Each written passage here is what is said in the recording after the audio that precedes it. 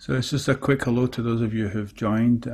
We're still a few minutes away before we start. Our speaker is here. She's just getting herself a glass of water. So welcome, and we'll do the kind of start the program around about 7 o'clock. So thanks for being here.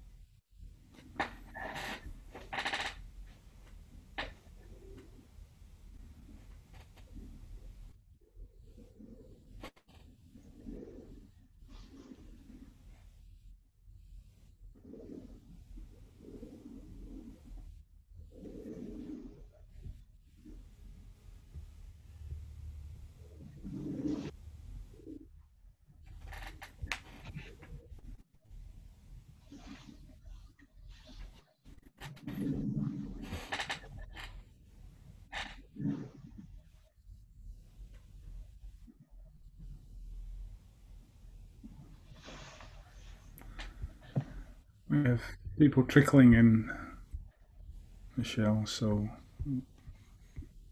I'll start on time because I think people will be coming in while I'm talking, and so they won't mind missing what I have to say. So that'll be all right.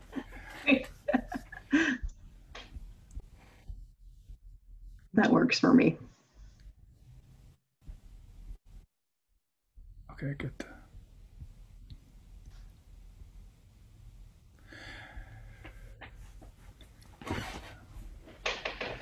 Yeah, I think we're all getting used to this online side of things, and so it's kind of still kind of strange. We did have a Yeah. speaker who didn't want to speak online. She'd rather wait until it was in person. So um, Yeah, I definitely prefer in so person, but I just got a question in the chat from Edgar and asking if this will be posted. Oh, my internet connection's on. So Edgar's asking if this will be posted somewhere for people to watch later. So yes, we record our talks, and we actually have. We're still working on transitioning from our old YouTube channel to a new one, but there'll be links available on the RSI website, which is rsi.rice.edu. So hopefully, Edgar, that answers your question. So yeah, these will be available, and all of our previous talks as well are available. If you're interested, you can dig up some of those.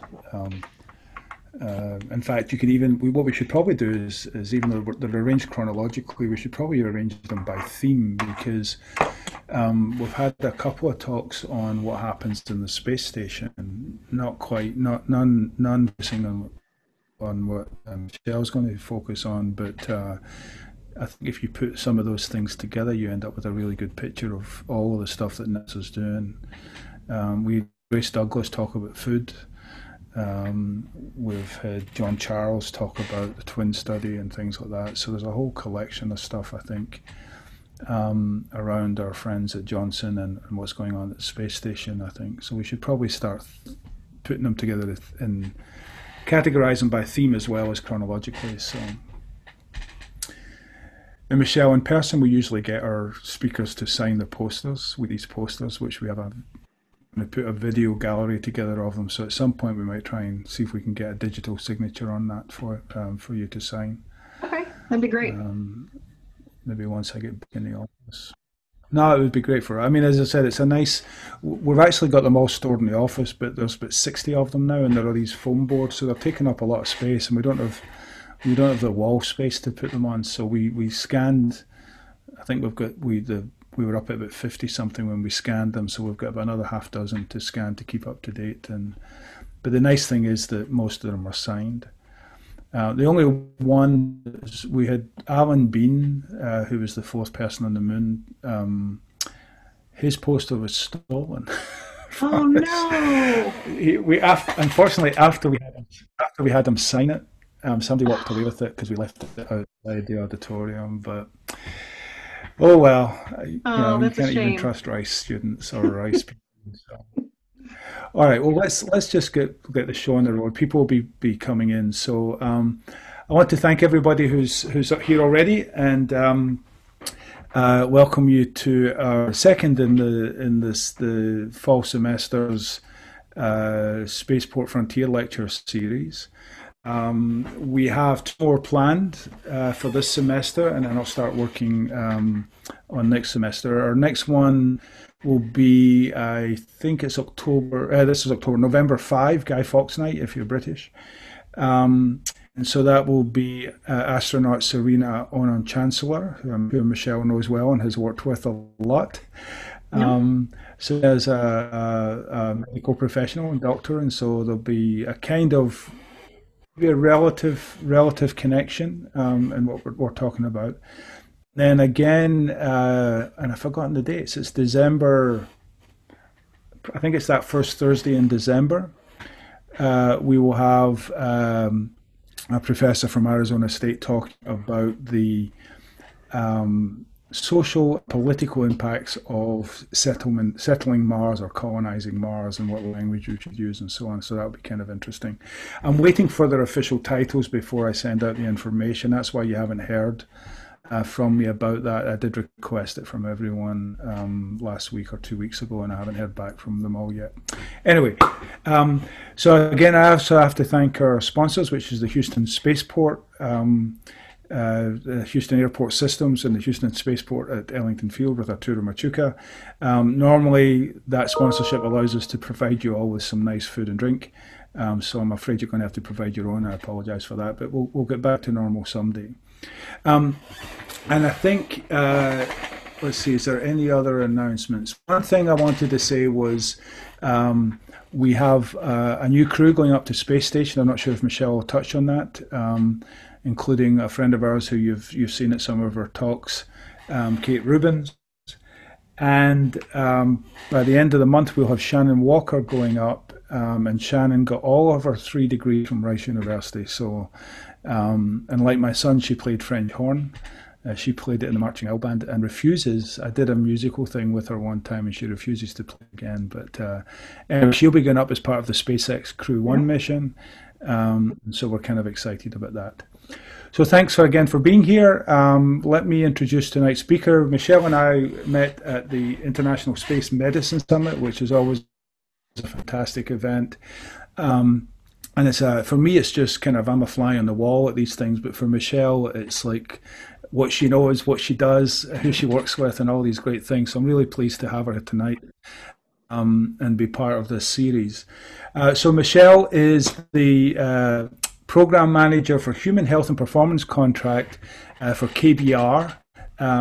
Which is basically manages all of the astronaut, the biomedical engineering, all of the things to do with the human spaceflight program on the kind of personal side, the biology side, and the people at the Johnson Space Center, which is a big part of the management of the Johnson Space Center, and that supports all of the human spaceflight missions to the station. She's a proud alumnus or alumna of Vanderbilt University, and she's been, I guess you've been in Houston since you started with KBR back a few years ago. Last century, I guess it was, right, 1999. Yeah. But she started as a flight controller, focusing. That's young. That's compared to I've been in the US now since 1993, so I've been here a long time. She started as a flight controller, focusing on the medical operations on the shuttle, and then of course the space station. And she is co-chaired, and this is like one of the longest acronyms that NASA, as far as I know, has produced. She co-chaired the Commercial Space Transportation Advisory Council, Reusable Launch Vehicle Working Group Task Force on Training. And if you could have made that spelled a word, that would have been pretty cool. And as part of this task force, basically they put together a bunch of guidelines and training and standards for how you conduct space operations. So she has co-authored the Commercial Human Space Operations Training Standards. She served as a Flight and Medical Operations Department Manager for many years, and basically taking that KBR staff and GSE staff, 300 or so people, to basically help with crew and ground medical operations, radiation operations, medical project implementation on the space station, and so on. Locally and nationally, she's been involved in a lot of the professional organizations and the National Management Association, and is a past president of the Space Medicine Association, of the Aerospace Medicine Association. So lots of experience, lots of expertise, lots of knowledge in something that's really important to the space program, and in particular to us here in Houston. So with that, Michelle, I'll let you take control and share your screen. And I should say that please send there's a Q&A button on your screen. If you put in your questions at any time on there, if it's a timely question, I might ask, or Michelle, would you prefer to have the questions at the end, or do you prefer to be interrupted? Either is fine. I'm happy to be interrupted if it's relevant. Well, if I can judge if it's relevant, I might interrupt you if that's okay. And That's in the fine. Q&A session, if depending on the questions, okay, thank you. What I might do is unmute you. That worked well the last time, and I'll unmute you and allow you to ask Michelle your question directly. So don't be shy, get those questions in. So Michelle, over to you. Thank you. Great. Well, thank you. I really appreciate the kind introduction, Dr. Alexander. I'm going to go ahead and pull my slides up just so they're ready.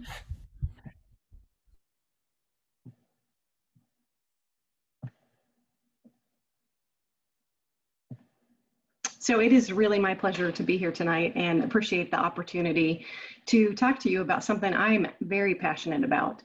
As you heard, I work for KBR as the program manager for the Human Health and Performance Contract. So I am a contractor at NASA's Johnson Space Center. I've been there since about 1999. So full disclosure, I came down on the 5-year plan, and here I am over 20 years later. So yeah, I liked it and decided to stay. So what you didn't hear is that I am not a physician, and I'm also not a clinician. In fact, I'm not even a PhD researcher who is looking at discovering the next important thing to understand what happens to the human body in microgravity. So you might already be thinking, well, why the heck are we sitting here listening to you tonight then? Well, what I'm really hoping to do is to take some time to pull back the curtain and look at the operational aspects of what goes into space medicine. So our clinicians and our physicians and our scientists are incredibly important, but without the logistics and the training and the procedures to back those things up, we would not be nearly as successful in space as we are today. So, and that's really what I'm going to talk about this evening.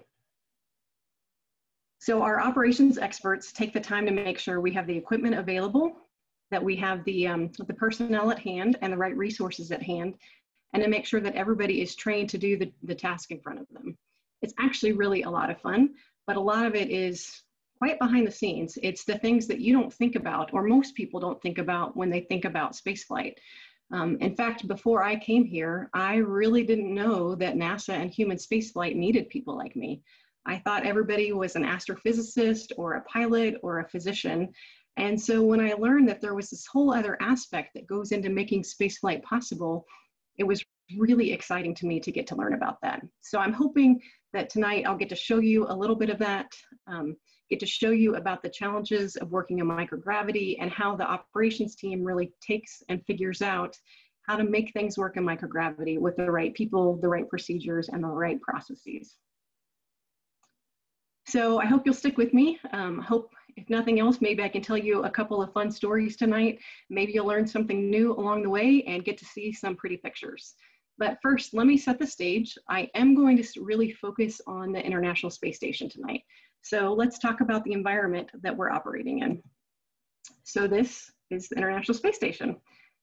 It has been in continuous crewed operations since 2000. In fact, we are coming up on the 20th anniversary of that, the first crew to launch to the ISS. So the station travels at 17,500 miles per hour. For those of you trying to do the math, that's 4.76 miles per second.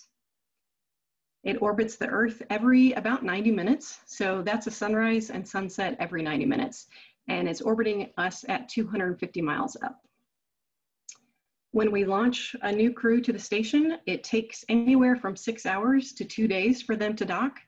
It really depends on which docking procedure they are following.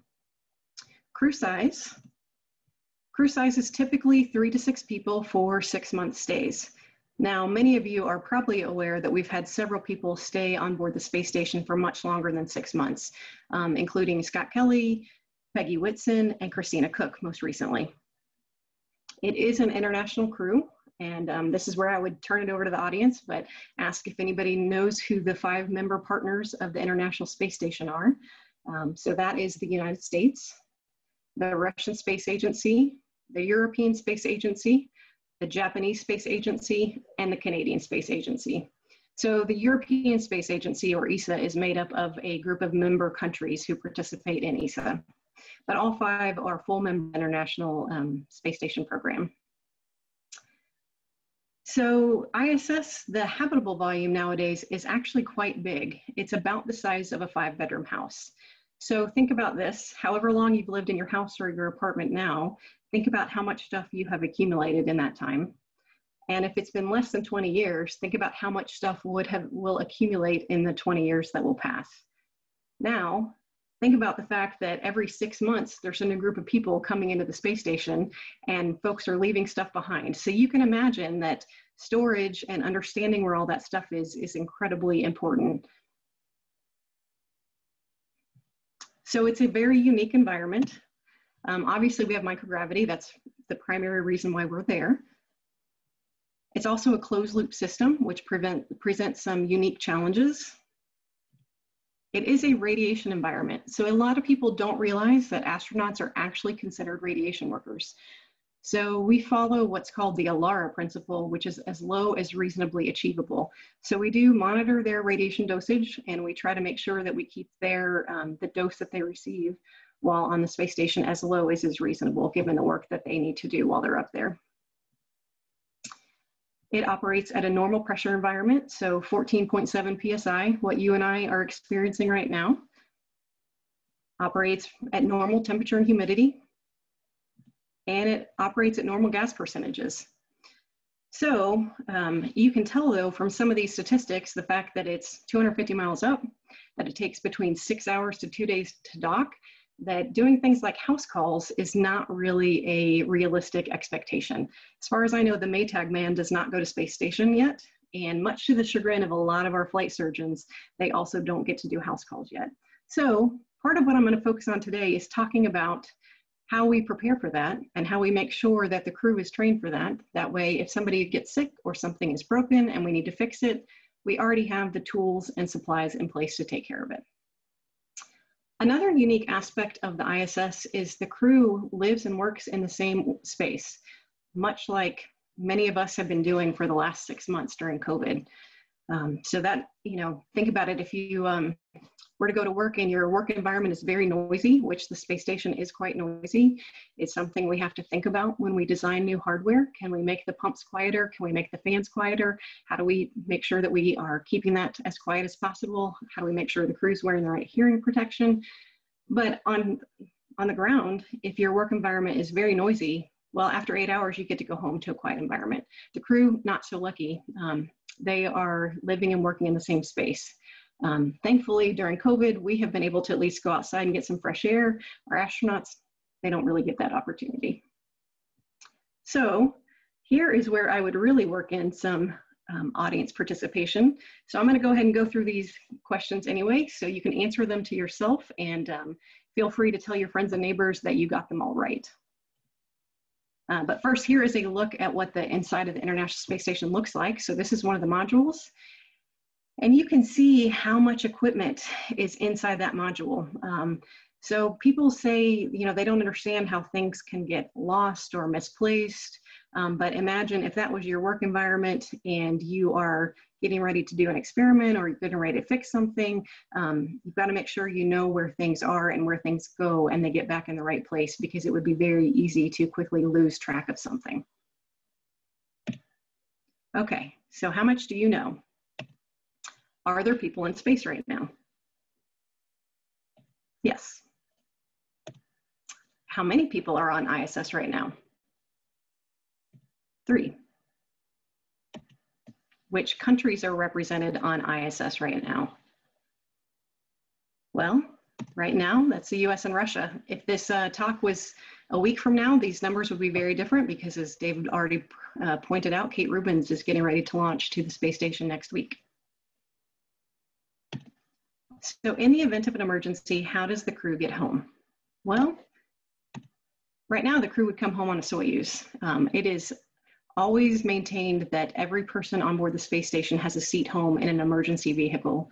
Now that SpaceX is flying to the space station, those crew members will be able to come home on SpaceX. But right now, if the crew had to leave tomorrow, they would get in a Soyuz and come home. Is there always a doctor on ISS? What do you think? A lot of people think yes, but no, there is not always a doctor on ISS. Although in your next lecture, you're going to get to hear from a very talented doctor who was on ISS. That will be a real treat to hear from Serena. How much medical training does the crew get? Okay, well, if there's not a doctor on ISS, they must get a fair amount of medical training, right? Well, here's how much medical training the crew gets. So our CMOs, or crew medical officers, those are the guys you're going to go see if you're on the space station and you bump your head, your back, you have back pain, you've got something going on. You're going to go see your crew medical officer. They get 25 hours approximately of medical training prior to launching to the space station. Everybody else on the crew gets 12 hours. So I used to always like to tell people to make sure that you are really nice to your crew medical officer, because if you need something from them, you're going to want to get it.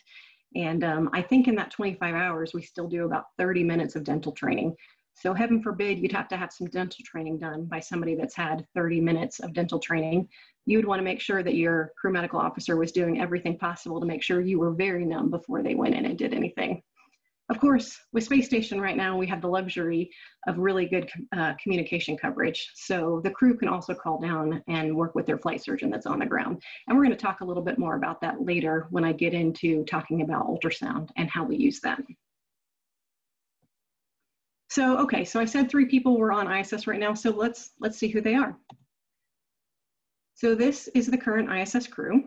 So you have Chris Cassidy, Anatoly Ivanishin, Yvonne Wagner, and they launched in April. They launched April 9th of this year from the Baikonur Cosmodrome. And you can also see their crew patch. So probably most everybody on this call knows this, but each crew gets to design their own mission patch. Normally they put in some things that have a lot of meaning to either them or the period of time in their mission patch. And so you can see this crew's mission patch there in the bottom left. They really designed their patch to have a look at the crossroads of the past and the future. If you'll notice, hopefully you can see there are 13 stars that are brighter than the rest on their patch. And those 13 stars actually represent Apollo 13, because during their mission was the 50th anniversary of the Apollo 13 mission. So kind of neat tying that into their mission patch, but it's a pretty cool thing, really neat to see mission patches and understand what's behind them and why the crew designed them the way that they did. And FYI, for anyone who is interested, you can, this snapshot that shows the 3 crew members with their names and where they're from is actually available on the nasa.gov website. So you can go out there and find it. It'll also show you their mission patch and give you some information about the patch. So in case you didn't know it was out there, there's some resources. Okay, so I get asked all the time, we fly really healthy crew members, don't we? So why do we even need a human health and performance program? Aren't these guys the best of the best? They launch, they're fine, we don't have to worry about them. Well, we do. We do fly really healthy crew members, and that is something that we are fortunate that we've had the luxury of being able to select really healthy people to fly in space. But the human body is really designed for being in a gravitational field. We're really designed for 1G. And so some interesting things happen. Now, as an aside, I will mention, I think that this is a really exciting time to be a part of aerospace medicine. And the reason for that is as more commercial companies come online and they start flying more paying passengers, we're going to see that shift. You know, the paying passengers maybe aren't going to be the same specimen when it comes from a health standpoint as the astronauts that we currently fly. So it's going to be really interesting to see how we adapt and deal with some of those things and see some unique pathologies fly that haven't flown in the past. So yes, we fly really healthy people, but like I mentioned, we are really designed to be in a 1G environment. So let's look at some of the things that we worry about from a human system risk standpoint. And our goal is we want to keep those folks as healthy as possible when they get to the space station so that they can do the job that they need to do while they're up there, but then also help make sure that they are healthy when they come home so that they can recover and possibly either fly again or go on to do whatever the next chapter of their life may bring. So some of the human system risks that we really worry about for space exploration are things like I just mentioned, the altered gravity and the physiological changes that come with that. So that first one that's listed there is spaceflight associated neuroocular syndrome, which is quite a mouthful. So that is talking about some of the vision changes we've seen in spaceflight in our astronaut population. We see things like balance disorders, fluid shifts, cardiovascular deconditioning, muscle atrophy, and bone loss because you're in a gravitational environment. You don't have the constant force of gravity pushing down on you like I'm standing right now. So right now I have the benefit of having gravity pushing down on me. Space radiation. We worry about acute in-flight effects. Remember I said astronauts are radiation workers. We also worry about the long-term cancer risk. We're concerned about the distance from Earth. especially as we go beyond low Earth orbit. You know, right now on the space station, we can get home pretty quickly if we need to. We can call down and have great communication coverage and talk to a flight surgeon or talk to an expert on the ground if we need to. But as we go farther and farther from Earth, this is going to become a bigger issue. So how do we help the crew be more autonomous? You know, they can't come home for treatment. They maybe can't even call back to home for treatment, and something has to be done right away. How do we give them the tools that they need and make sure that they have the right equipment on board to take care of what they need to take care of? It's also a hostile and closed environment, so we worry about impacts from that. We worry about environmental impacts. CO2 levels are listed there. This is kind of an interesting case where early in the space station development, we had come up with a requirement for what the CO2 levels needed to be on space station. There really aren't any good analogous requirements we could use on the ground beyond the, they use some data from the submarine population. But once we started flying for quite a long time, we realized that that CO2 level was too high and it actually needed to be lowered. So it's showing the importance of continuing to do the research and continuing to study what's going on. It also meant it led to some very challenging discussions about how to use the hardware. The hardware was designed for a certain level of CO2, and now we needed it to work that much harder. So the closed loop environment is a very real issue that we worry about. And then isolation and confinement. So the behavioral aspect of isolation, you know, for the last 6 months, there has been a lot of talk about that. There have also been a lot of have flown to the space station about how to deal with isolation and confinement as people were hunkering down and staying home during the COVID pandemic. And then sleep disorders. How well are people going to be able to sleep? How well do they sleep now? How well will they sleep when they get further beyond low Earth orbit? So lots of things to worry about. And then those are the risks, but these are the actual physiologic changes that we actually see due to space flight. So we see things like decreased bone mineral content and decreased bone mineral density with an increase in urinary calcium and an increase in renal stone risk. So something like a kidney stone could actually be mission ending for somebody. So that's a very concerning event. We also see a decrease in skeletal muscle mass and skeletal muscle strength, skeletal muscle endurance, and skeletal muscle density. So think about, you're sending a crew now out to the moon or to Mars. When we land crews here back on Earth, there's a whole team of people waiting to pick them up and help them get out of their capsule, move them over to the helicopters, and help them readapt back to 1G.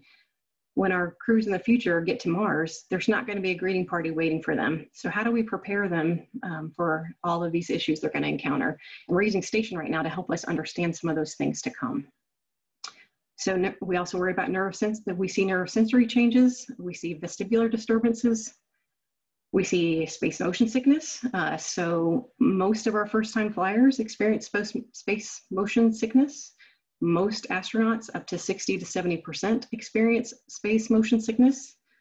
For most people, it subsides within 72 hours, but not everybody. So imagine just feeling sort of nauseous or actually throwing up. Now imagine throwing up in microgravity. So serious issues that we need to contend with. It's part of the reason why we don't do spacewalks very early in a crew member's mission, to make sure that they can adapt and will be over all of their space motion sickness symptoms. What's interesting is we really can't correlate who will get space motion sickness to things on the ground. So just because you get motion sick in a car on the ground does not mean that you will definitely get SMS when you fly, and vice versa. So we see changes in sensory motor function and postural and locomotor stability. We also see cardiovascular changes, and there have been a lot of studies in the recent years about cardiovascular changes we are seeing, including changes in fluid volume, a decrease in orthostatic tolerance, a decrease in aerobic capacity, and an increase in arrhythmias. And then other changes we see are psychosocial, so team issues, confinement issues, fatigue, stress, an increase in errors, which can all lead to a decrease in cognitive function. And then some environmental changes as well. So we see hearing loss. Again, remember I said Station is a very loud environment. We see an increase in radiation exposure, which leads to an increased risk of cataracts and cancers, and an increase in skin irritations due to microbial growth. So these are all the issues that our clinicians and scientists are trying to combat. So getting back to why I'm here, you can see that it's important we make sure everybody has the tools they need. So, okay, well, those are the things that happen, but how do we stay healthy in space? Well, here on Earth, you would eat right. You'd hopefully breathe clean air, hopefully drink clean water, get some exercise, have a good balance between work and play, get enough sleep. As we're learning more and more, that's critical to a healthy lifestyle, and go to the doctor when you're sick. So how do we stay healthy in space? Well, surprise, surprise, we need to eat right. We need to breathe clean air. We need to drink clean water. We need to get some exercise, more exercise. We need to have a good balance between work and play. We need to make sure we're getting sleep. And we need to call the doctor when you're sick. So instead of going to the doctor, you might call the doctor instead, because remember, we probably or we may not have a doctor on board the space station with you. So eating right, here on the ground, you might, if you don't like what you have in your pantry or your refrigerator, you might run down to the grocery store or decide you're going to go out to eat. Well, our crew members can't do that. So we have to make sure that we pre-position the right food for them. And they do get to taste their menus before they fly.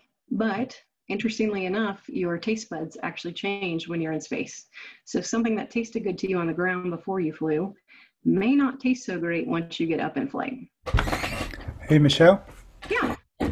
Before you go on to the physiological thing, we have a question from Bill, who is asking, well, he says, whenever I see NASA videos of astronauts on the space station, I don't hear noise in the background. Why not? One of the things you said was that background environment that they're having to deal with. So since you're going on to the physiology, I thought this might be a good place to ask that question before you go away from it. Yeah, that's a great question. And, I don't have a good answer for you. I can tell you that I have seen some videos from the space station that are more engineering operational videos where you can hear how loud it is in the background. So, that's a good question that I need to go research. I don't know if it's a setting that they use to help sort of block out some of the background noise, because you're right, when you see them in public affairs events and things, you really don't hear how loud it is. Yeah, there's probably some directional microphones or somebody down in mission control filtering everything because you want to hear the astronauts. Could be. But one of the things I always tried to really ingrain in our newer folks is, if you don't know the answer, just be upfront and say, I don't know, but I can go find out. Right. But that is probably a very reasonable thing, is directional microphones. Interesting question. Made me think. I like it. Thanks, Bill. Okay, so talking more about food. So food is really important, both physically and psychologically, for people. Being able to sit down to a meal that tastes good, but is also healthy for you. But, think about food in space. So if here on the ground, if you're going to add salt to something, you're going to shake it out of your salt shaker and it's going to sprinkle onto your food, but that's not going to happen in space. You're going to shake it out of your salt shaker and it's going to disperse and get into the filters. So we have to think about those things, and we have to think about how to package things. Since the astronauts can't run to the grocery store every week, we also have to think about how to package the food so it stays healthy and safe for them to eat for a long period of time. We also want to make sure that we have enough pre-positioned so that they have, at least if a cargo vehicle doesn't make it, they have enough food to eat until the next one arrives. So interesting things to think about. Related to food is, it seems like we never have enough coffee on board. So we always need to fly more coffee. So your need for caffeine does not go away once you fly to the space station. So,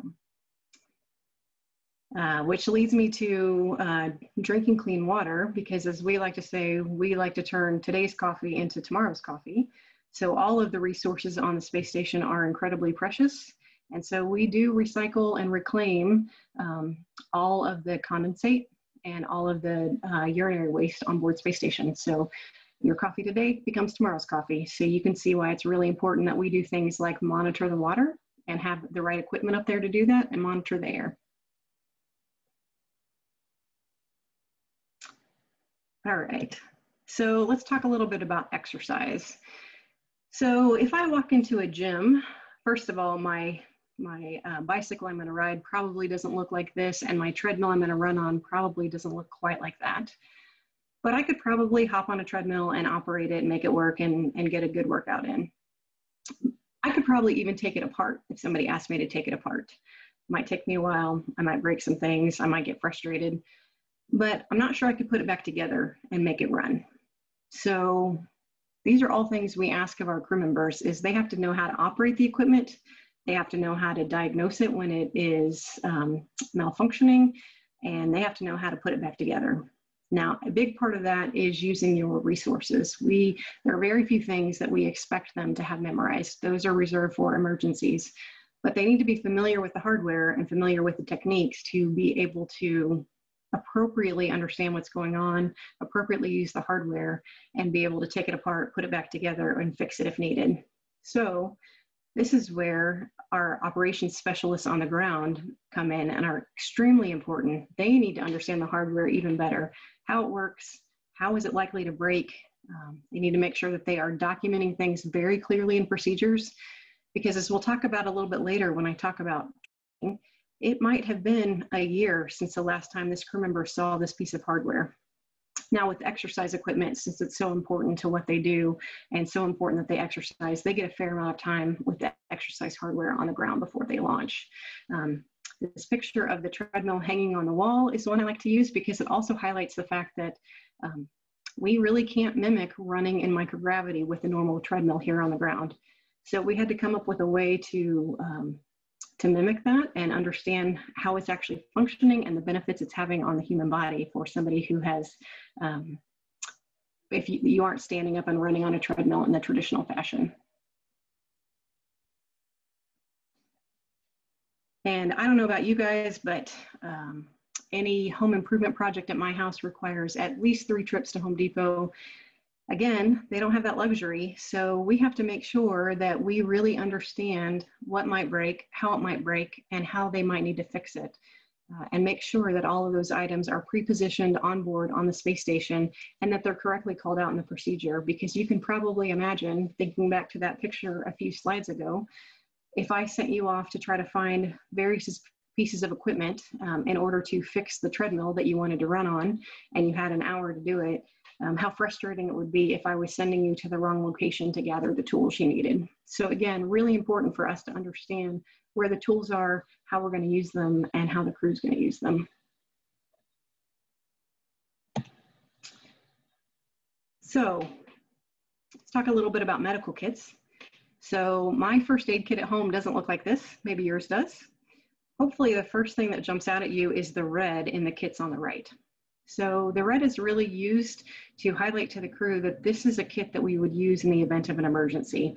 Again, it's that visual cue that, hey, I've got a medical emergency going on. This is the kit that I want to grab. This is the one that's going to have the supplies I really need to get the job done.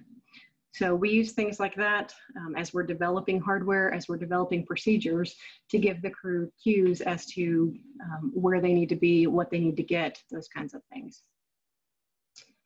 Some other interesting things about the medical kits and medication management. So here on the ground, I need an Advil, so I open my bottle and I shake out the pills.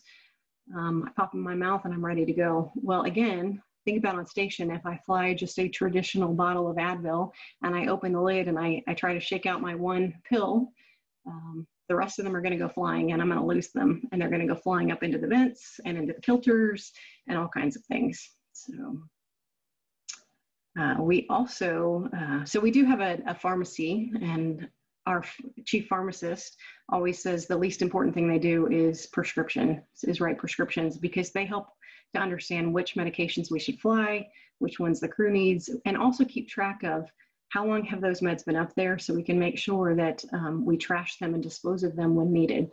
That means having a really good relationship with the pharmaceutical suppliers to make sure that we get the medications with the longest expiration date possible. Because remember, we're gonna have to get these medications, package them, and then ship them up to the station where they're going to be there for use for a while. So we want to make sure that the medications are safe for the crew to use. Also, just because the medications fly in space doesn't get us out of any paperwork. So when we are done with our medications, typically they will burn up on reentry with other trash in a progress vehicle. And so any controlled substances that we have flown to the space station that we trash because we didn't need them and don't need them, we still have to do all the required paperwork to make sure that the federal agencies are well informed. So just being in space doesn't get you out of all that regulatory paperwork. Okay, so I want to take a deep dive for a few minutes into looking at the ultrasound. And so what I'm going to try to do here is really use the ultrasound as a case study to show how many of the operational things come together to really make the system work. So I think the ultrasound will be a good case study to take a look at that. So the ultrasound is a really important device in our telemedicine capability. It's used for both research activities, things like looking at the changes in fluids on orbit and in fluid shifts. It's also used for things like medical operations. It could be looking at changes in the shape of the eyeball, or it could be actually used to diagnose something. You know, maybe I've got some pelvic discomfort, and can we use the ultrasound to try to see what's going on? So it is used for a variety of activities, and it is our only medical imaging capability on the space station. So we don't have an MRI, we don't have an X-ray machine, we use the ultrasound, which has actually led us to be able to come up with some very creative and novel ways to use the ultrasound. In a lot of ways that it wasn't being used on the ground. We actually pioneered with some collaborators to use the ultrasound in space, on orbit, in some really unique ways. So this ultrasound here is actually what we call a COTS, or commercial off-the-shelf piece of hardware. But that it has been modified, and we have developed some attachments to go with it. So just like any other piece of hardware, the ultrasound itself has to go through a variety of tests before it flies to the space station. And the reason I bring this up is because we often get asked, hey, you guys are using outdated technology. Why don't you use this latest and greatest, whatever it might be, that has just come out? You should just fly that to the space station and use that instead. It's a much better piece of equipment. Well, for most things, we have to go through a pretty rigorous flight certification process. So that means we have to understand, can the piece of equipment actually handle the vibration loads it's going to experience on launch? Can it withstand things like being in the radiation environment? What's going to happen if it's exposed to vacuum? Is it going to off-gas any toxins into the environment? If it's sitting out in the space station and it gets kicked, is it still going to work? Because it costs about $10,000 for every pound of equipment that we fly to the space station. So you don't want to fly something that gets up there and isn't going to work. You want to make sure that it's pretty hardy and rugged and is going to be able to work. So we have to put all this equipment through a variety of activities to make sure that it can withstand the rigors of spaceflight. For the ultrasound itself, we can downlink data, but the data actually goes through Marshall Space Flight Center before it comes over and is routed to Johnson Space Center in Houston, Texas. We can downlink both still images and we can downlink video images, and it takes 15 minutes or so to download about 350 megabytes. But that meant that we had to figure out all of those routings and how to make sure we got the data securely, because this is medical data. So we need to make sure it's secure when it comes down and it's secure when it comes over to Johnson Space Center. Oftentimes the downlink data we use is to analyze after the fact. Keep in mind too that the ultrasound will be used for minimally trained individuals. So remember, we don't always have a physician on board. That's why it's really important that we develop clear and concise procedures for the ground to use for the crew to use as to how to use the hardware, how to troubleshoot anything that's going on, and how to fix it if they need to. And clear, concise language is really important in making sure that we are giving them all the steps necessary. If I walked into a doctor's office and they asked me to use the ultrasound machine there without anything, I certainly wouldn't be able to do it, let alone be able to fix it.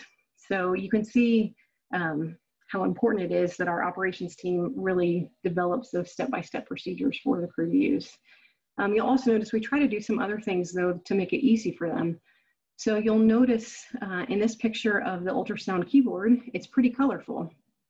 So that is not what your ultrasound is going to look like when you walk into your doctor's office. But again, it's all to help make sure that we get what we need in the most efficient manner possible. So it's much easier to tell the crew, hey, I need you to go to purple 2 and hit the up button, or I need you to hit the green 3 button, than it is if that color coding wasn't there, trying to help navigate them to the right button to push. So remember, the person operating this might be a fighter pilot, they might be a mechanical engineer, they might be somebody who hated biology and life sciences and became an engineer because they wanted nothing to do with that stuff. So you got to make sure that we are prepared for that. Okay, so we got our ultrasound certified, flight certified. We've gotten it on board space station, so we're ready to go, right? Everything's set? Well, not so fast. So doing any activities on board the space station takes a tremendous amount of coordination and pre-planning on the ground prior to doing them. We have a lot of constraints we have to work around, and we'll walk through what a few of those look like for a couple of minutes. So some of the operational constraints we deal with are time, communication availability, competing priorities, and then microgravity itself. So let's look at time and communication for a minute here. So this is an actual snapshot of the crew's day. This one is actually quite old. I took it from a while back, but it's a very good representation of a typical day on the space station. So the timeline is the top graph that you're seeing there. And each one of those 6 lines represents what an individual crew member. So the top line is showing you what that individual crew member was scheduled for during the day and how quickly and how often and how tightly controlled their schedule is.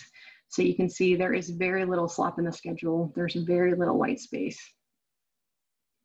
So there isn't always time available to get the activities in that you want done or that you think you need done. So crew time is a really precious resource.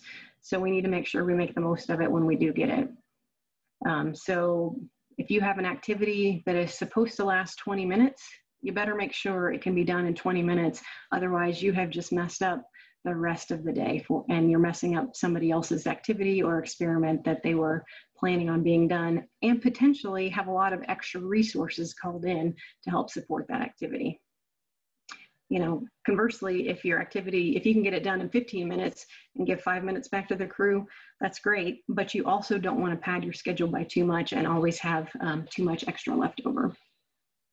So this is why it's really important that our operations experts know the procedures, have practiced them, they have a good understanding of how long it's really going to take. We really have a good understanding of where all the equipment is. We are asking the crew to go gather and bring it back to make sure that we can fit within the timeline. Another important operational constraint is the communication availability. So I won't go into all of the technical details about the satellites that we use, but our telemedicine and ultrasound concept of operations really relies on good communication, and it relies on being able to get live video down, both of the ultrasound itself and of the setup that the crew is using. So in order to do that, we have to have the right communication capability available. We need both S-band and Ku-band to be able to do this. Make sure that allows us to make sure we can talk with the crew and get the images that we need to make sure that this is successful. Really makes a big difference. In the early days of ultrasound operations, we actually only got the images of the ultrasound machine. We didn't get the images of the setup of the crew and how they were holding the probe. But having both images really helps us, because if the crew is having a hard time getting an image, we can give them some tips about body positioning, how to hold the probe, as well as how to make sure that they themselves are restrained appropriately to get the right image. But again, this is all private, so we have to make sure that this data and these videos come down in a private, restricted fashion, and they get shipped over to Johnson Space Center and into a back room with our specialists where they are watching the data. So that means you have to make sure that your crew member is available. And in the case of ultrasound, it's usually a crew member and somebody assisting them. So you have to have both people available as well as the right communication assets available in order to do this activity before you can timeline it. So really a big puzzle to fit everything in. You know, of course, we like to think that everything we do in human health and performance is the most important activity that anybody is doing that day on space station. But, you know, let's be honest, something like the toilet breaks, and that is going to take precedence over whatever you might have been doing or had planned to do. So you just have to be flexible. Flexibility is a big key to what we do. We might have an entire team pulled in to support an activity, and it just doesn't go that way. We do compete with a lot of other activities.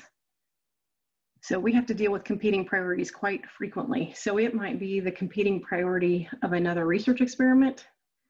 It might be a major mission objective, like an extravehicular activity or a spacewalk to fix something outside the ISS or install something new that has just been brought up.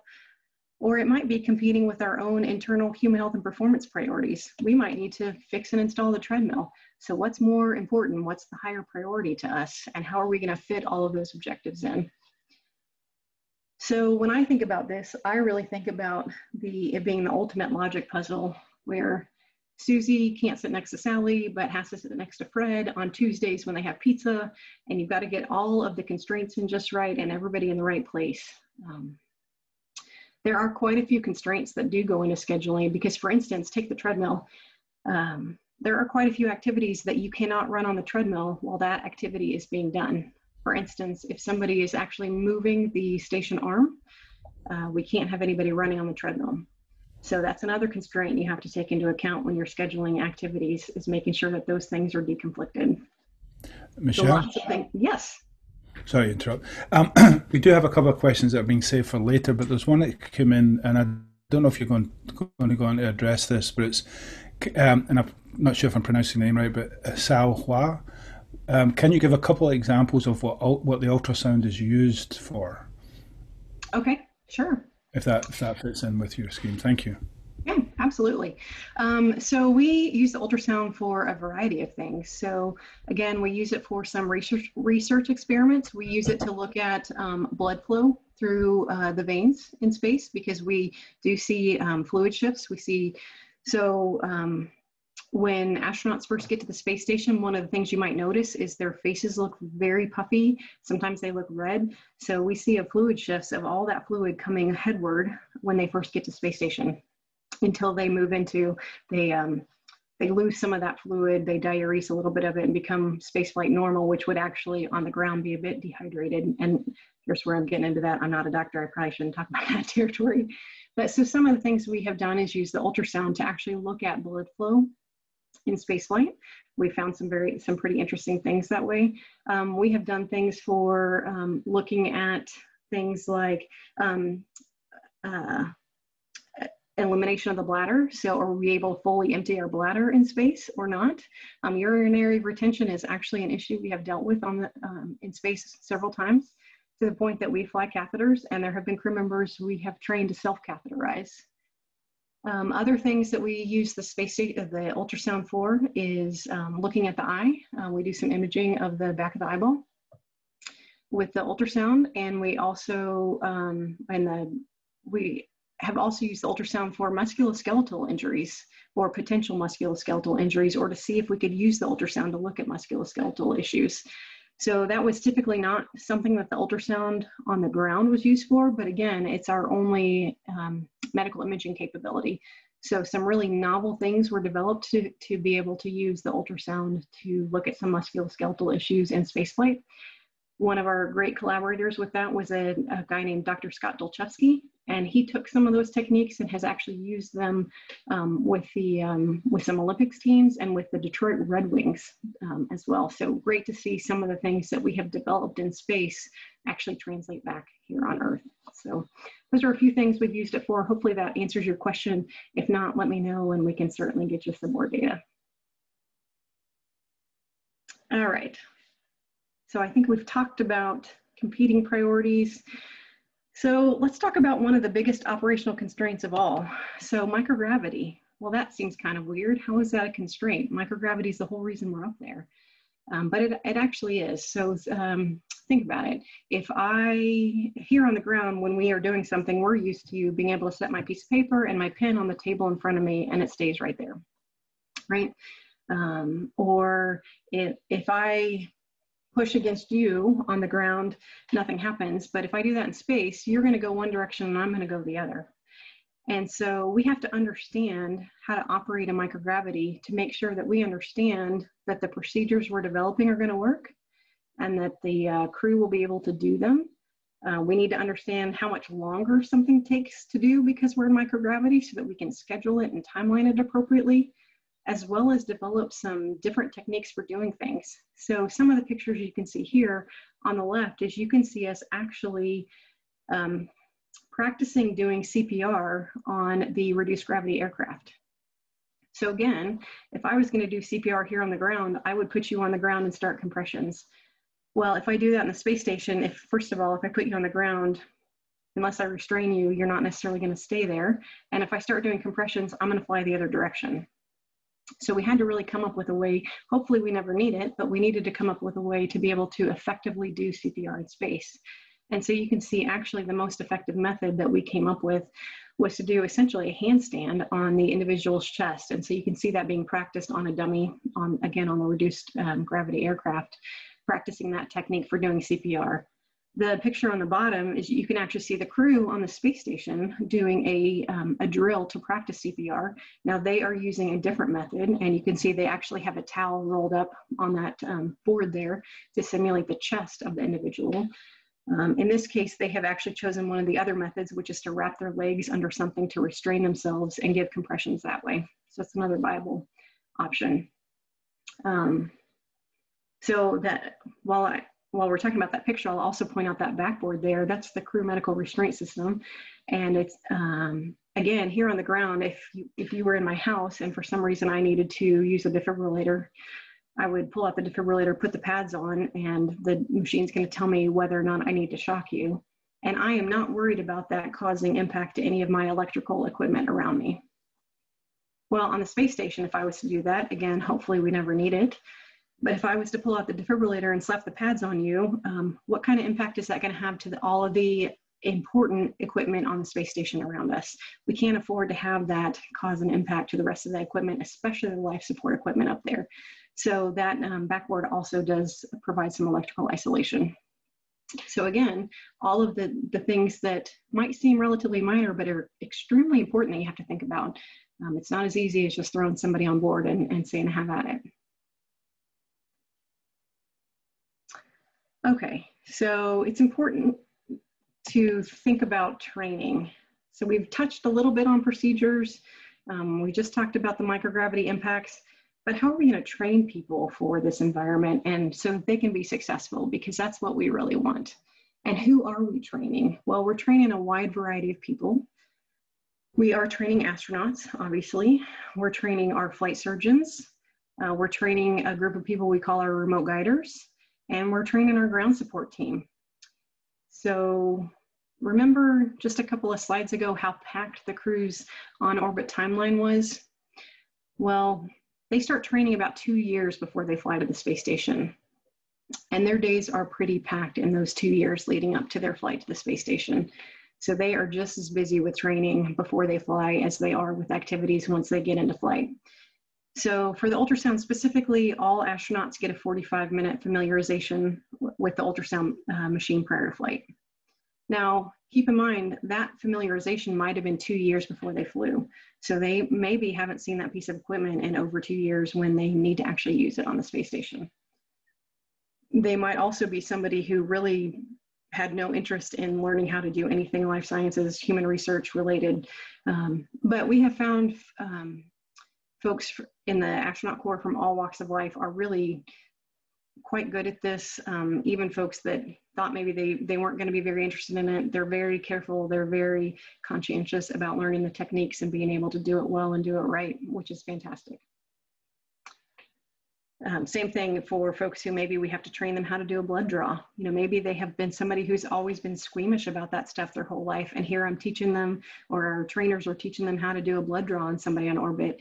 And actually, we have people on the ground who volunteer to be subjects so that the astronauts can practice coming and sticking you in practice to make sure that they can get a good blood draw. Now, if an astronaut has signed up to actually participate in a research study that uses the ultrasound, they will get more training on the ultrasound. They might get 1 to 2 more hours of training on ultrasound and how to use it and some specific techniques. So, but keep in mind, that's in comparison to hundreds of hours a professional ultrasonographer on the ground receives, maybe thousands of hours even, I should say. So I will share what I think is an interesting story.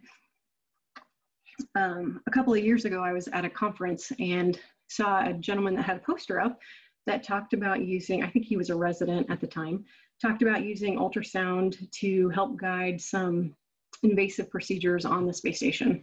Pretty interesting. So I stopped to have a chat with him, and eventually the conversation got around to his concept of operations and how to actually make this operationally feasible. And so I asked him what his plan for training was, and he said, "Well, that's easy. They would the astronauts would have to come to me for 6 months, and I would train them for 6 months, and then they would be proficient and able to do this." And I kept trying to tell him that's not realistic. You're not going to get 6 months of somebody's time. And I finally told him, "Hey, at best, you're going to get, you know, an hour, maybe 2, to train them on this technique. So how are you going to make that happen?" And his response was, "Well, it's impossible. You can't do that." So that is what we do with training and with the operations community, is to take what seems impossible, because that's not how it's usually done on the ground. That's not how it's been done forever, and figure out a way to make it feasible and make it happen. So it just was an interesting story. It had nothing to do with his project or his intelligence or his desire, but it was just simply somebody who isn't in the operational community and doesn't understand all of the impacts and constraints we work with. So a lot of times we will work with the researchers to help make sure that they understand that what they're asking to do in flight isn't possible just because of the microgravity environment or the constraints, and help them come up with something that is possible to do to help them still get the right science that they need. So for this, is it possible? Can we get what we need with minimally trained people? Well, yes, we can, and we do. But again, that's really due to the quality of our procedures and the ground support team that is there to help them. So keep in mind, while the astronauts are going through medical operations training and they're getting some training on the ultrasound, they're also learning things like how to use their suits, how to maintain all of the station systems, and how to fly the vehicle. So they are just getting crammed with lots of information.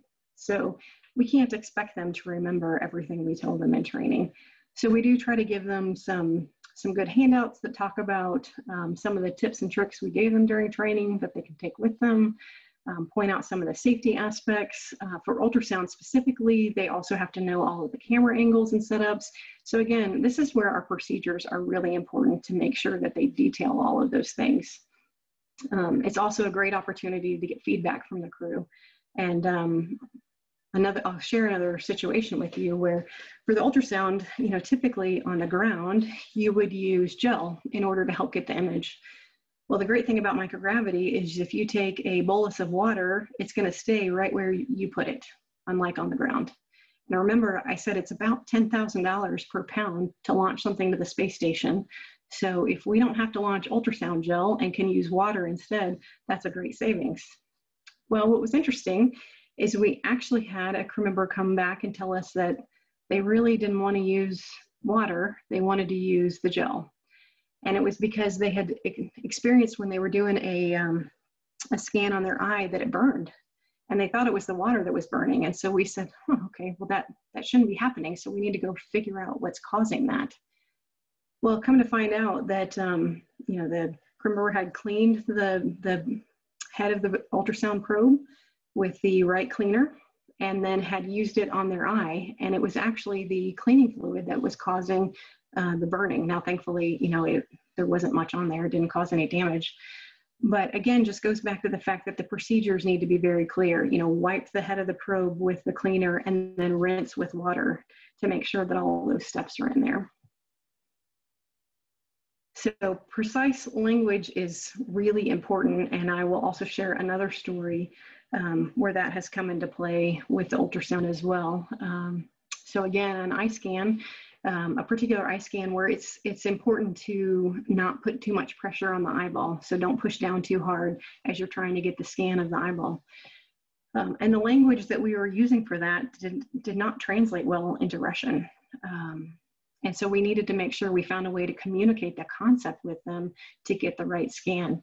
While working with the interpreters, we came up with the fact that the concept of pulling away from the eyeball was meaningful. And so we could talk about pulling the probe slightly away from the eyeball as opposed to light pressure meant something to them so we could get the right scan. So again, just goes back to can't assume that the words we're using are correct. We have to make sure that it makes sense to the crew since they're going to be the ones ultimately using the equipment.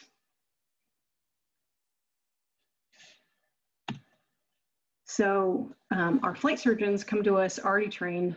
They're already physicians. We don't have to teach them how to be doctors, but we do have to teach them how to be physicians in this unique environment. So that is things like how to work with a primarily engineering community, how to work with a patient that they can't see or touch, but they're going to have to talk them through something or talk to them about something and try to figure out what's going on when they can't physically see or touch them. How to make sure that they understand the limitations of the supplies that they have on board. If they're an ER physician, they're used to having everything in a typical ER at their beck and call. Well, they may not have all of those supplies readily available on the space station for the crew to use. So they need to understand what supplies are available, how the crew is trained, and what they can be expected to do. So again, we don't train the physicians as to how to be physicians, but we train them how to use the equipment that we have. We train them how to talk in this environment. So we like to say we translate sort of the typical traditional clinical training setting you see up there on the left into somebody who is able to work in mission control and be able to work effectively with the crew and get done what they need to get done. And for certain activities, we use the help of some ground support team. So I mentioned this concept of remote guiders earlier, but didn't really explain what that is. So we have found, especially with ultrasound and with some other activities, it is really beneficial to have somebody on the ground who is remotely guiding the crew through the activity that they are doing. Oftentimes it's not a physician. Being a remote guider is a skill in and of itself that has its own training plan and training development to make sure that they are able to talk to the crew precisely and give the crew exactly what they need to get the activity done. And again, language and word choice is critical here. So if it's an ultrasound activity, the crew doesn't necessarily want to hear a lot of medical jargon. They don't want to hear, translate along the axis. They want to hear move the probe slightly down toward your feet, 2 inches, or move the cable into the probe up or down. Even just by saying move the cable into the probe up or down, you probably immediately had an image of in your mind of what I'm talking about. So our remote guiders are very skilled in using that language and being precise to help the crew get the image that they need or get through the activity that they need to get done in a timely fashion. Now, what is interesting is we have also found and have been told anecdotally that, believe it or not, it makes a big difference when those remote guiders actually smile when they're talking to the crew.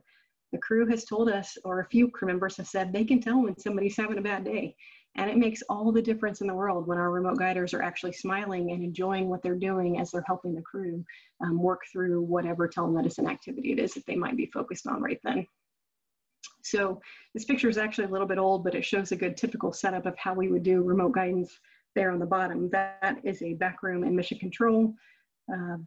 Some remote guiders experts actually working with the crew to help get an image that they needed.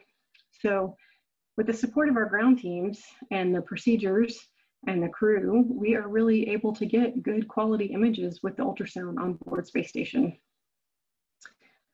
So that is really what I wanted to share about the ultrasound. Now, we could have picked any piece of equipment that we have on board space station and talked through the same thing. I just was hoping by sort of picking one piece of equipment and walking through it like that, it would help to show you all of the things that need to be done and all of the things that go into the system to help make sure that we keep people healthy in space, that it's a much bigger picture than just the crew members themselves and a bottle of Tylenol, that there's a lot that goes into this. And even seemingly small things make a very big difference with the decisions we make and how we actually handle things pre-flight and in flight. And at the end of the day, everybody's goal is to help the crew be successful in what we're doing on board the space station. So that is what we hope is the outcome.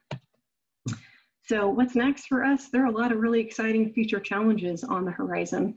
We've got a lot of great activities going on. And what's really exciting is to take what we've learned now in the 20 years of crewed operations on space station and figure out what's going to work for longer duration missions, what isn't going to work, what concepts of operations and what procedures and what activities do we need to start all over with how we think about them. What are the right requirements and how are we going to get things done when, again, say we are landing somebody years from now on Mars and there's not a greeting party there to get them? Are they going to be able to get out? How do we prepare them for that? How do we fly enough food? So lots of really exciting challenges coming up. And I think I'll be happy to take any questions you might have. So this is Michelle, where I get to applaud for everyone else because I know they're all applauding, but you can't hear them. So thank you. And then I think it was really useful to go through that ultrasound study. I think that really helped a lot. Even certainly helped me. So we have a few questions. What I'd like to do, if I can, is allow the participants to ask the questions themselves by unmuting them. And so I'm going to start with Bianca Behar. Now, Bianca's got a few questions. Bianca, what I'd like you to do, if you don't mind, is to ask your microorganism question, and then I'm going to go over to a couple of other people and then come back to you for your other questions, if that's okay, just so that we're sort of sharing the time around a little bit, just like the astronauts have to do. So, Bianca, I'm going to try and unmute you. I'm going to allow you to talk, so hopefully we can hear you now, Bianca. Please go ahead with your microorganism question. Yes, the microorganisms reproduce in the space as fast as on Earth, or with the microgravity, it's different? Yeah, so that's actually a really good question. And we have an entire microbiology lab that looks at that. So there are lots of things that change in spaceflight, both with microorganisms as well as things like immune response changes, even things like medication absorption changes. So I don't want to give you a blanket answer, but I think it probably might even be microbe dependent. But I know our microbiology lab has done a lot of looking into that and a lot of research on that subject. Thank you. And now, Jacob Rife, I'm going to allow you to talk, and I think I've given you permission. So if you'd like to ask your question, which is the one you asked about blood chemistry and so on. So please go ahead, Jacob. Yeah, this is actually Jacob's mom. So we are. My name's Christina. Michelle, this is great. Jacob is an aspiring owl, and I'm his mom, and this is just great. I'm in the life sciences space, and so I don't want to take too much time, but I'm incredibly interested in how blood, semen, saliva, how any of that type of testing occurs up in space. And specifically, I'm just thinking about the microgravity, the work that I do. I work at a commercial laboratory, a large commercial laboratory here in the US, and this is just fascinating. So if you could touch on that, and then anything you can share with us in terms of what platforms are actually up there in terms of the testing platforms. And then reference ranges. That was the other question I had, and I appreciate you might not have the answer to this, but reference ranges I would think would be a little bit different considering the situation up there and the physiological changes in all of us. But turning it back to you, and thanks for taking the question. This has been awesome. Well, great, and glad to hear that Jacob is interested in this. Would love to hear young folks getting involved and interested. So first of all, your reference question. So again, I'll go back to the fact that just like we don't expect the astronauts to memorize anything, what I tell our newer flight controllers is we don't expect you to have things memorized, but we expect you to know your resources and where to find the information. So I don't know it off the top of my head.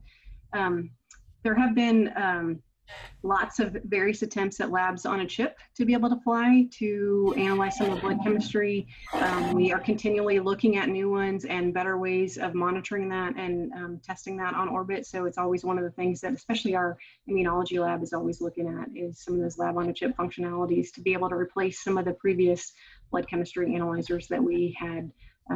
So especially because refrigeration challenge, it can be a bit challenging sometimes. So I can't off the top of my head give you the specific platforms that we're using, but would be happy to put you in touch with the right people. Thank you. And then we have a question from a bioengineering major, Abby Parthasarathi. And so, Abby, I'm going to let you speak to Michelle. You should be able to now. Please ask your question. Hi. I'm a bioengineering major who wants to work in the space medicine field in the future. And I was just wondering what advice you'd give to a college student who wants to do this as a career and what I should do now.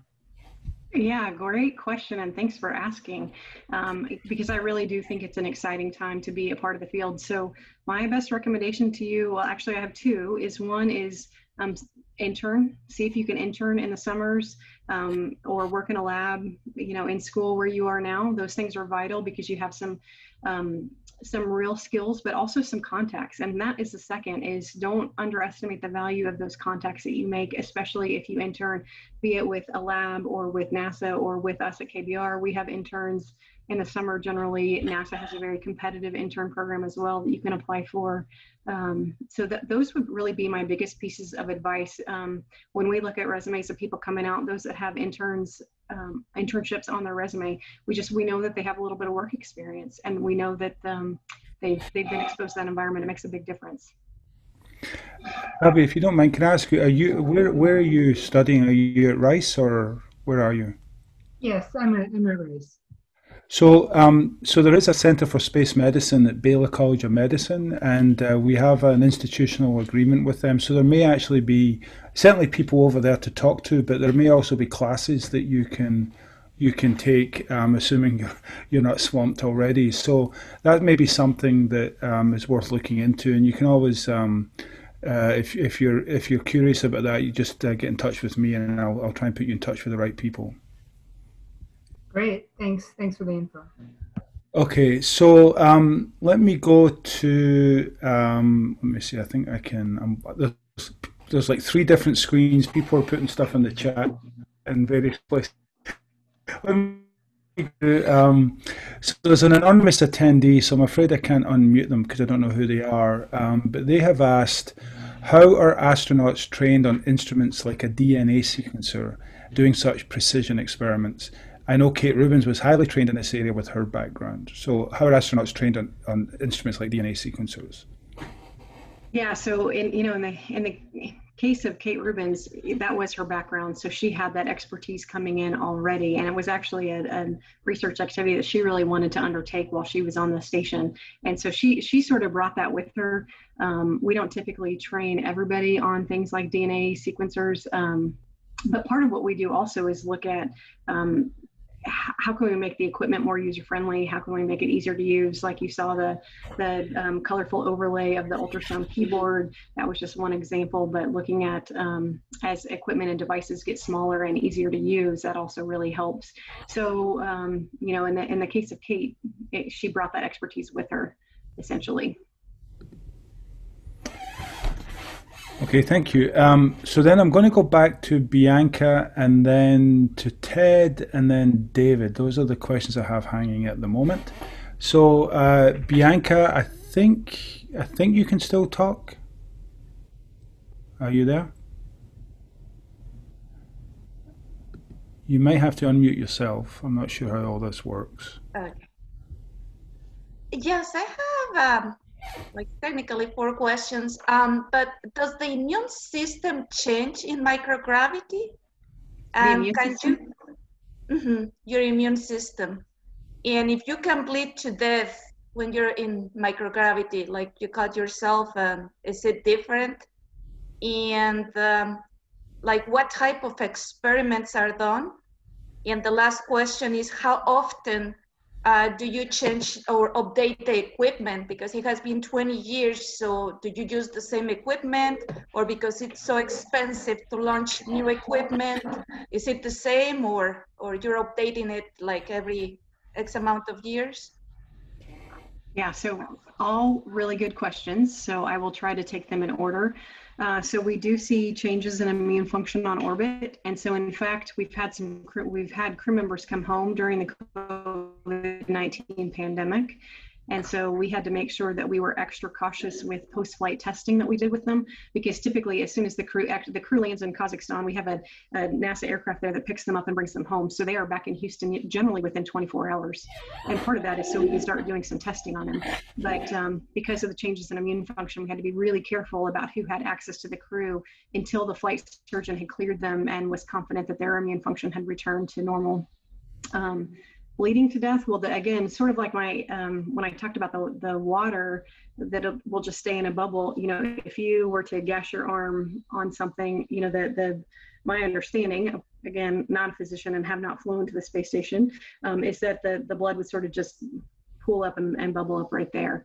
And of course, we have bandages and things in the medical kit that we would use to take care of that. And then. The other question, what type of experiments are done? I think that's a broad general question. Yeah. And then the last one was about replacing equipment because it's been there for, you know, some of them may have been there for 20 years. Right. Yeah. So some of the equipment is when we fly it, we know it's planned obsolescence. So we know, hey, we're going to replace this piece of equipment in 6 months or 2 years or 5 years or 10 years, either because we know that that's just the limited life. So we do limited life and life cycle testing on the equipment. You know, how many cycles can it handle before it needs to be replaced? So sometimes we just replace the whole unit with an identical unit. Sometimes we replace it by upgrading it to something newer or something better that has been developed. So it really depends on the piece of equipment and how long it is expected to last from a life cycle perspective, is when we replace it. And as far as what experiments and research is being done on the space station, a lot, and the subject matter really varies. So I would encourage you to go out and look at the nasa.gov website. There is a lot of information out there about the research activities being done on the space station, and you can actually sign up for a weekly email that will send you an update as to what research activities were done that week. And I would encourage everyone to go look there. So next up is Ted Duchesne. Ted, you should be able to talk now. You had a question about telemedicine. Yes. Hi.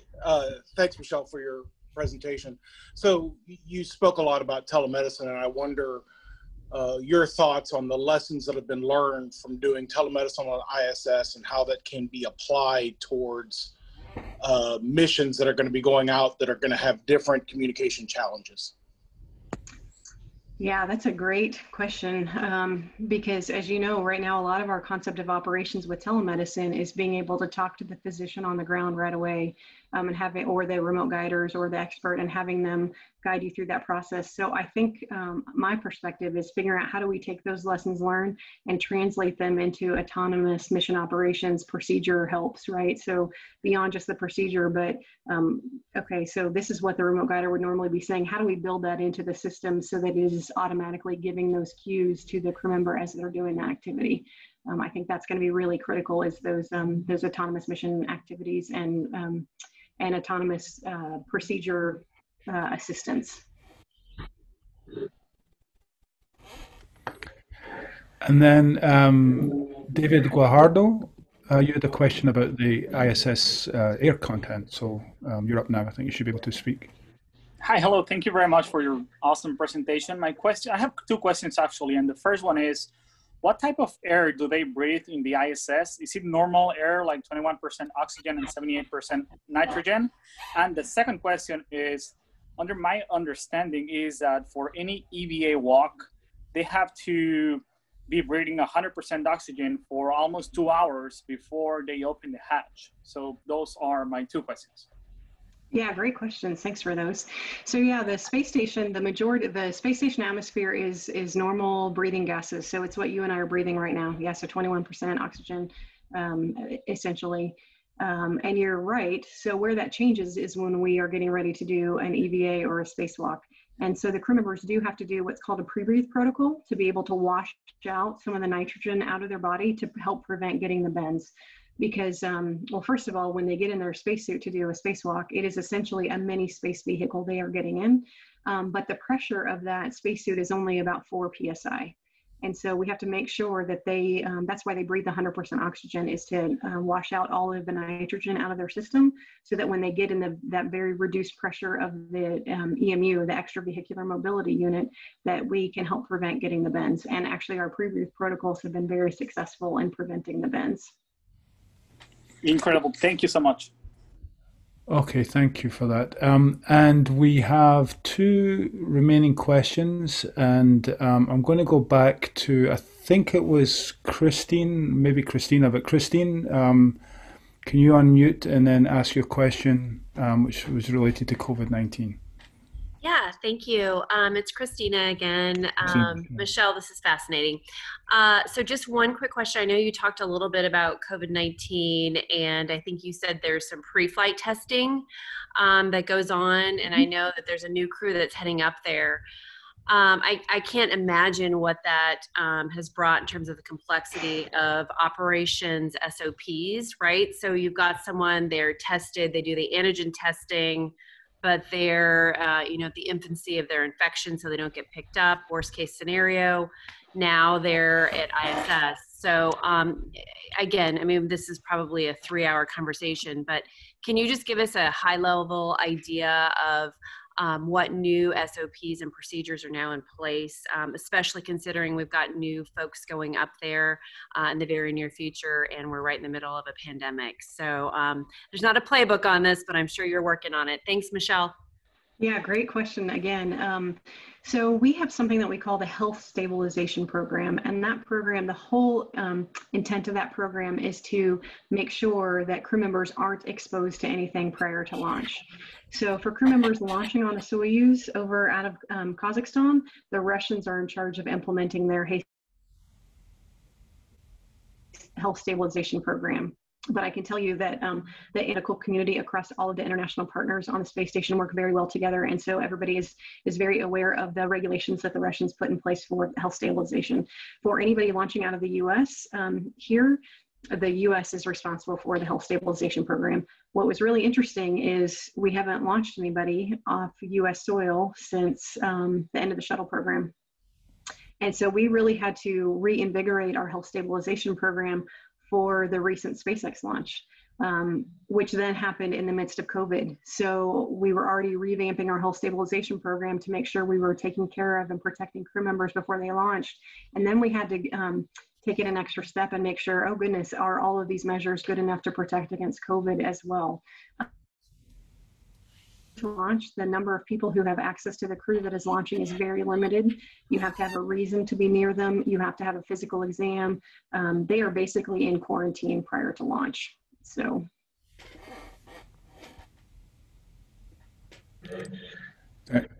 Thank you. And I think we have one last question from Dawn. Dawn, I'm going to switch on your mic. So please go ahead, Dawn.